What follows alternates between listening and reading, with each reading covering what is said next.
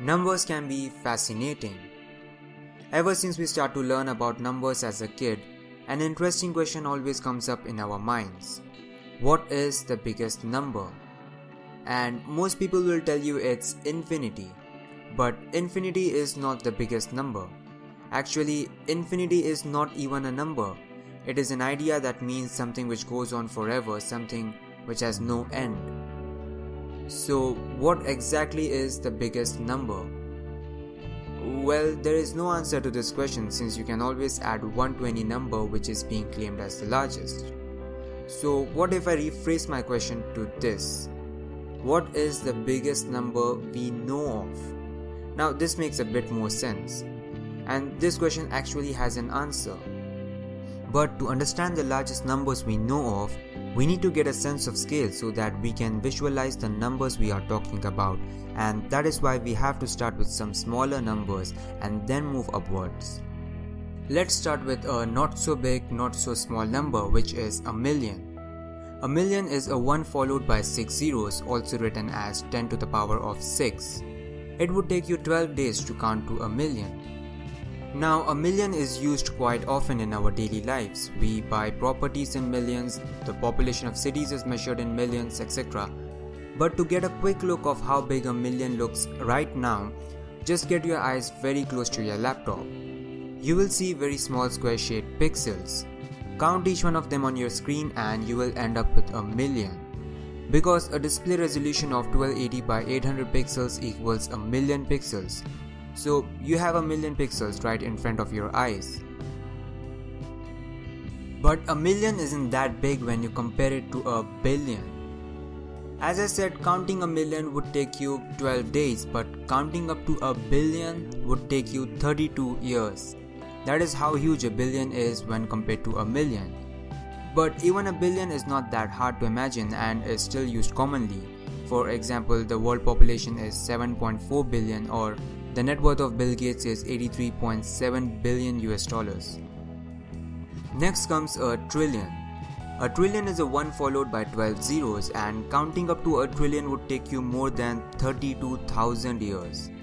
Now, a trillion is far less used than a million or a billion, but it is still used in matters of economy, like the national debt of United States is $18 trillion, and who can forget that famous $100 trillion note in Zimbabwe which happened due to hyperinflation.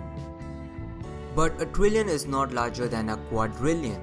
Now, most of you may not have heard about numbers after a trillion because these numbers are rarely used in our day-to-day lives and have a very limited use. So, a quadrillion is a 10 to the power of 15. Now, what use can a quadrillion have? It is the number of ants on the surface of the earth. A quintillion, which comes after a quadrillion, is the number of atoms present in a single grain of salt. It is also the total number of sand grains on all the beaches on earth. It is a massive, massive number. But it is dwarfed by an octillion, a number that has 27 zeros in it. A human body has 7 octillion atoms in it. Now we take a big leap on the number line, and from 10 to the power of 27 we reach to the number 10 to the power of 80. This number is quite significant and also quite huge. 10 to the power of 80, which is this big when written down, is the total number of atoms in the whole observable universe. And remember, just a single human body has more atoms in it than the number of sand grains on earth. So just imagine how many atoms would be there in the entire universe. That number is 10 to the power of 80. All these numbers are insanely big, but they are still very small. These numbers were just an introduction. They are nothing when compared to the numbers we will be talking about in the next few more minutes. The real large numbers begin now. A Google, a name which sounds more than familiar to everyone thanks to the search engine we use every day, which is actually a misspelling of this enormous number. A Google is written as 10 to the power of 100 and has 100 zeros in it. Now it is very tough to find a use of this number because even if you count the number of atoms in the whole universe, it would be less than a Google. Even if you filled the whole observable universe with sand grains and count the number of sand grains, the number would be still less than a Google. So where can this number be used? We need to find an application to this number, otherwise it is useless. Well, a Google can be beaten by a 6x6x6 Rubik's Cube, which has a total number of 1.57 into 10 to the power of 116 possible ways of arrangement. That number is bigger than a Google. Some more scrolling on the right side of the number line brings us to this number, 10 to the power of 185. Now this number is so big, let me explain it in this way. You have to take a Planck's length. Now a Planck's length is the smallest length in which the laws of physics work. It is ridiculously small. It is 10 to the power of minus 35 meters, which means it is a septillion times smaller than an atom. Now take this Planck's length and fill the whole universe with it. The number of Planck's length which can fit in the entire universe is 4 into 10 to the power of 185. So we have taken the smallest possible length in the universe and filled the whole universe with it and ended up with this number which has 185 zeros in it. So anything bigger than this number can't be explained in physical terms. But we have to search for even bigger numbers. Now getting back to a Google, which is 10 to the power of 100, what if I make it 10 to the power of 10 to the power of 100? Then it becomes 10 to the power of Google, since 10 to the power of 100 is already a Google. This number is called a Googolplex. A Googolplex will have a Google zeros in it since its power is Google. But as I said earlier, the number of atoms in the observable universe is less than a Google. So what does that mean? It means that there isn't enough space in the universe to even write this number, since Googolplex has more digits than there are atoms in the observable universe. At this point, we are talking about numbers which are incomprehensible, numbers too big to be even written down. Moving on, similar to a Googolplex, we have a Googolplexion, which is a 10 to the power of 10 to the power of 10 to the power of 100, which means it is 10 to the power of Googolplex.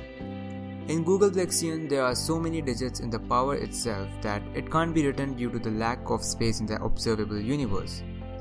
Since we can't even denote the number of powers in this number, forget about writing the actual number and don't even think of understanding a Googolplexion. It is just too big to be understood by the human brain. But is Googolplexion the largest number we know of? No, they are still big numbers our mathematicians have thought of. The next number we will be discussing is called the Graham's number. This number is just too hard to explain, so please bear with me. Graham's number is named after Ronald Graham, an American mathematician, and he coined this number as an upper bound solution to the problem written on your screen. Now this problem is too complex to be explained right now, so I will just rather explain the Graham's number. In Graham's number, we use an arrow notation instead of a power notation, and this changes a few things. For example, 3 arrow 3 means 3 cube, which is 27. Simple, right? But if we take 3 arrow 3, it means 3 to the power of 3 to the power of 3, which gives us 7.6 trillion. You see, just by adding one single arrow, we jumped from 27 to 7.6 trillion. Similarly, 3 arrow 3 gives us 3 double arrow 3. Now this number is 3 to the power of 3 to the power of 3 to the power of 3 to the power of 3 to the power of 3 and so on for 7.6 trillion times. Just 3 to the power of 3 to the power of 3 gave us 7.6 trillion. So just imagine what the answer would be if there are 7.6 trillion stacks of power above 3. Similarly, find 3 arrow 3. Keep in mind that just adding one arrow is escalating things crazily, so this new number 3 arrow 3 is way bigger than what you can ever imagine. But we are still nowhere near to Graham's number. So take this 3 4 arrows 3 and name it as G1. Okay, I hope you're still with me. Now to find G2, you have to take 2 3s and have G1 arrows in between them. Remember that G1 is an extremely massive number which we can't even calculate, and now we are going to have that many number of arrows between the 2 3s to get G2. Also remember that we can't understand the answer of 3 triple arrow trees, so when you have G1 arrows in between the trees, it's gonna be gigantic. Now in the same way, find G3 by placing G2 arrows between the trees. Repeat this process until you get G64, which will have G63 number of arrows in it. This G64 is the Graham's number. This number is so massive, so enormous, so gigantic, so humongous, so colossal that I have run out of adjectives to describe this number. Our human brain can't imagine such a huge number. We do not even know the first digit of this number, although we know the last 500 digits.